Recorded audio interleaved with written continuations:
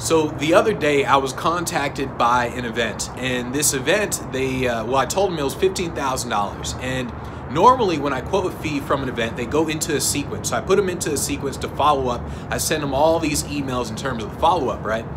And the reason is because whenever you quote an event, a lot of times they just won't respond back to your emails. You quote them and now it's just like, all right, let's just wait for a million years and not hit them up, and let's leave them hanging, let's ghost them.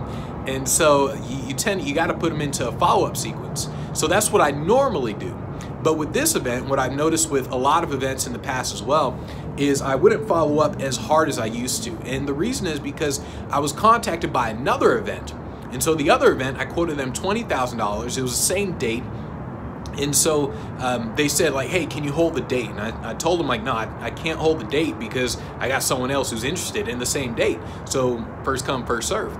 And I noticed that that's what would happen with all my previous events. I contacted so many events that it got to a point where I wasn't needy of any one of those events. So I wouldn't need to follow up with anyone because it was more at a level of, I'm only interested in talking with the people who want to hire me now, this very second.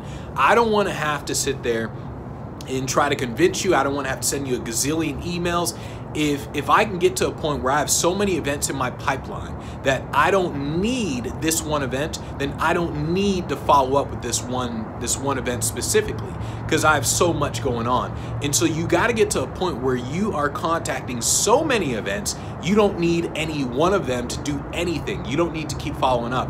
And the way you do that is, honestly, if you don't have Event Finder, you need to get Event Finder because everything is in there in terms of finding, contacting. You got to fill up your pipeline to a point where no event you're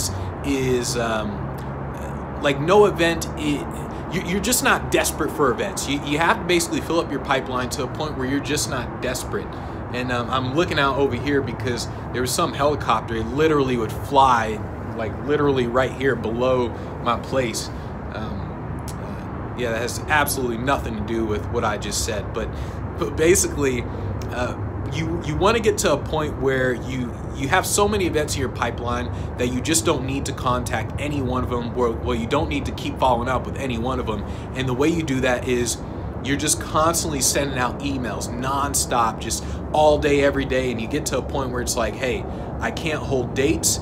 I'm not desperate for your event because I've got another event. I know I can fill up my time with another event. And so, oh, there's the helicopter. Can you see it? Can you see it? It's right there somewhere. I don't know if you can see it. Anyways, get to that point in your business.